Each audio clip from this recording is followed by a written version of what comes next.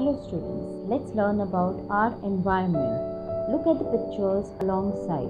You can easily name all these things. What materials are they made from? Where do we find these materials? What are the uses of these things? Take a look around. There are many things around us. They form our environment. There are stones and rocks and soil. There are rivers and streams and lakes. There is air. There are hills and mountains. There are jungles. There are fields and houses and roads and also barren lands. We also see many different animals around us. Different types of trees and bushes and climbers make our environment beautiful. We too are a part of this environment. Now let us look at a stone and a sparrow in our surroundings and compare them. A stone remains where it is. Its place changes only if someone picks it up and moves it. It doesn't eat, so it doesn't grow bigger. It doesn't have babies either. It's not the same with sparrows. They build nests. They move here and there on their own. They eat insects and grains. That is why they grow. They lay eggs in nests. Little sparrows hatch from these eggs.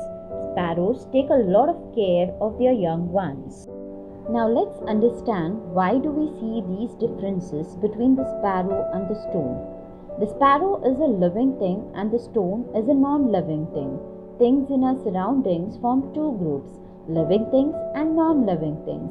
Living things are of two kinds, plants and animals. Animals have babies and seedlings grow from seeds. The seedlings then grow into plants. This tells us that plants are living things. Plants too move. For example, when a bud blooms into a flower, its petals open. But movements of plants are not so easily seen. Plants also need food. Of course, plants do not move from place to place like animals do. Their roots hold them down in one place. This is a big difference between plants and animals. Let's see the relationship between all things in the environment. Water and air are a part of the environment. All living things need them. Living things also need food. They get their food from the environment. Whatever living things need to survive, they get from their environment. Birds build nests. They need cotton, twigs, and threads to build them. They get these things from the environment. Human beings use so many things from the environment. We get cotton, wool, and silk from our environment. We weave cloth from them. We make things like mats, baskets, paper from materials in our environment. We build houses using clay and stone and wood. These materials too we get from our environment. The seeds of some plants are scattered by the wind. As a result, seedlings of those plants grow in new places. Thus, plants too get help from their environment. Living things take many things from their environment. So let's see what effect does that have on the environment. Animals like vultures and foxes eat the flesh of dead animals. Thus, they clean the environment while they satisfy their hunger. Remains of dead animals decay. They mix with the soil.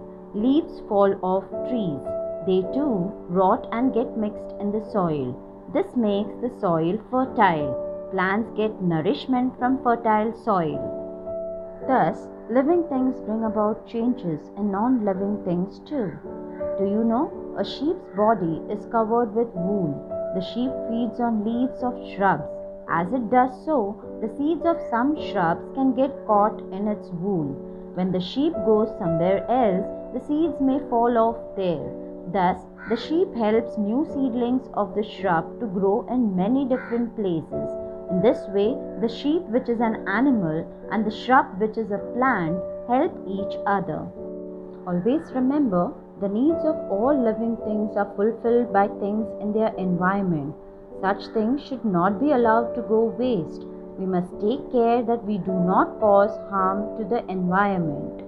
Thank you, and please like, share, and subscribe.